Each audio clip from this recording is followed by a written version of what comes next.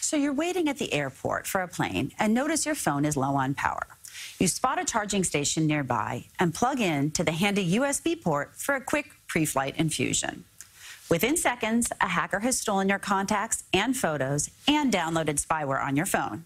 As it turns out, those increasingly ubiquitous public USB ports can be laced with spy software. And when you connect to them with your USB cord in your phone or another power-thirsty device, it can transfer not just power, but spyware too. In fact, it can even lock up your phone entirely. This risk could lurk in coffee shops or in airplanes, hospitals, and even rental cars. The good news is, it's actually very easy to protect your device. The easiest fix is to always use an AC adapter when charging your phone, so you can plug it into an electrical socket. This will ensure only power enters your device, not a hacker. You can also get an external charger or a power-only USB cable that doesn't transfer data.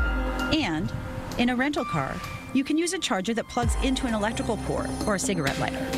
Cyber threats find their ways into some unexpected electrical crannies. But in the case of juice jacking, just being aware of the threat and how to bypass it is all you need to avoid getting jacked. With an eye on cyber, I'm Siobhan Gorman.